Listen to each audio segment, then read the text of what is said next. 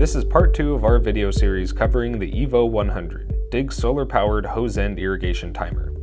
Today we will go over the basic features and programming steps to set a simple irrigation program. Just like any other irrigation timer, in order to enter a complete watering schedule, there are 3 modes which must be set by the user.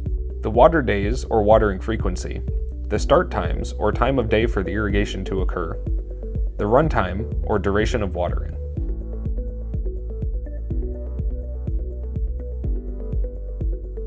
The timer is programmed by using the 5 buttons to the left of the display.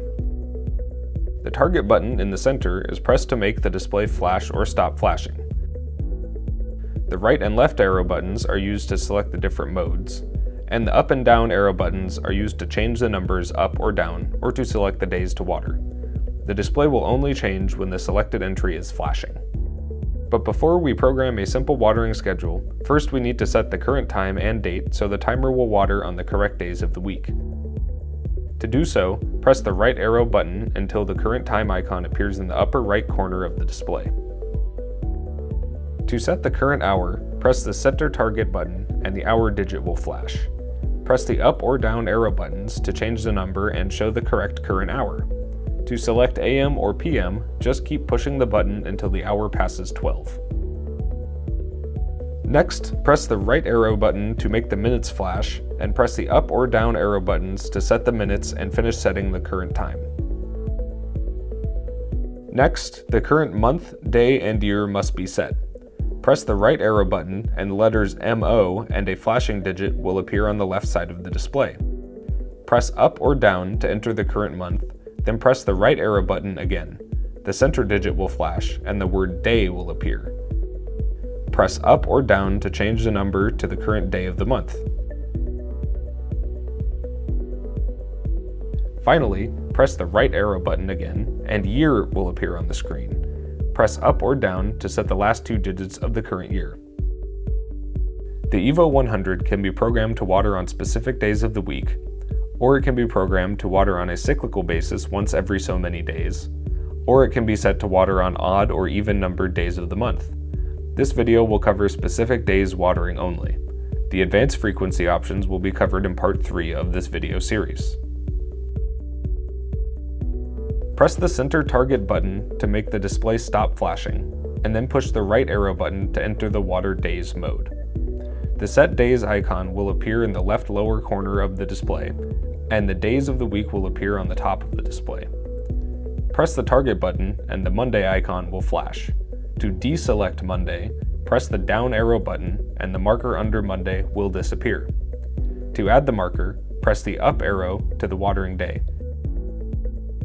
Then press the right arrow button to move on to the next day and follow the same procedure to finish setting up your watering days. When you are finished, only the watering days should have a marker under them. Finally, press the target button to lock in the settings and the last day will stop flashing. The next mode to set is the start time. This is the time of day that the watering will occur. The EVO100 has 4 start times available to satisfy a variety of scheduling requirements. Press the right arrow button and Start 1 will appear on the left side of the display. Next, press the target button to make the hour digit flash, and then press the up or down arrow buttons to change the starting hour. Press the right arrow button again to make the minutes flash, and use the same buttons to finish setting start time number 1. To set start time number 2, press the right arrow button again. Start 2 will appear on the left, and the word off will appear flashing. To activate the second start time, press the up or down arrow buttons and select a start time later than the first. To turn off a start time, press the up or down arrow buttons while the hour digit is flashing until off appears. Off appears between 11 p.m. and 12 a.m. When finished setting start times, press the target button to lock in the settings and the digits will stop flashing. The next mode to set is the runtime.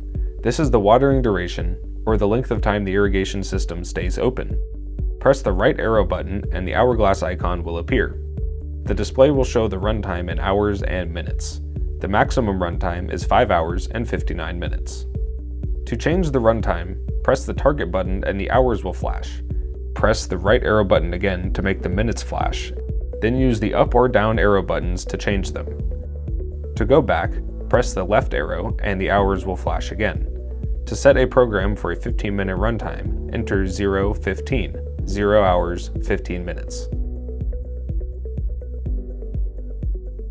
When finished entering the runtime, press the target button to make the display stop flashing, and now the program is complete. The last mode to set is the rain delay. Press the right arrow button and the rain delay icon will appear. For normal operation, the word off should appear, but to set a rain delay, push the target button and off will flash. Press the up arrow button to set the number of days the timer will wait before it resumes watering. If a rain delay is active, the rain delay icon will stay on the screen until it has expired. Press the target button to make the display stop flashing, and then press the right arrow button to set the timer back into the current time mode. There are two additional buttons below the display. The one on the left is the Program Off button. When this button is pressed, the word off appears, and the automatic operations are suspended until the button is pressed again. For automatic operation, leave the controller so the display shows the current time of day. The button under the display on the right is the manual button, which is used to immediately open the timer. When the manual button is pressed, the word on will appear momentarily, and the timer will open. The display will show the runtime and the manual run icon. The timer will close when the runtime is finished. To close the timer before that, just push the manual button again. The word off will appear for a moment, and then the display will revert to the previous screen. The manual button will function from any screen, even when the program is set to off. We've now covered all of the basic programming and functions of the EVO100. To learn more about the advanced programming options and features of this product, please see Part 3 of this video series. Thank you for watching.